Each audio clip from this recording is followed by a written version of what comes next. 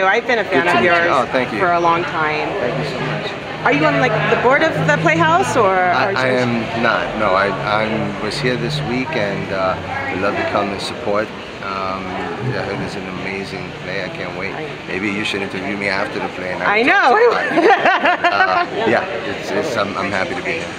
Are you a fan of Roberto, who is the writer of the play? Or? Well, I know of him. Yeah. I've never met him, but I know of him, and I think he's wonderful. The show of Riverdale is he's done like, I mean, he's like created so many amazing things. I'm like, jeez. Yeah. I love theater because I think it's such a special experience, and it's such a unique environment to see an actor in.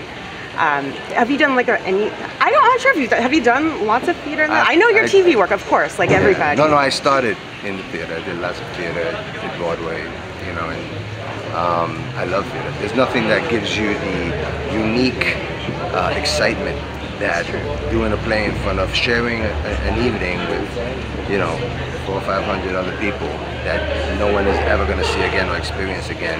That's very exciting.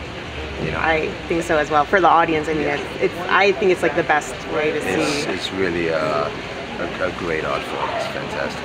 I'm so glad you're here and supporting this, and I'm excited to see it. This is a play I've never seen this one, so I'm very looking forward to it.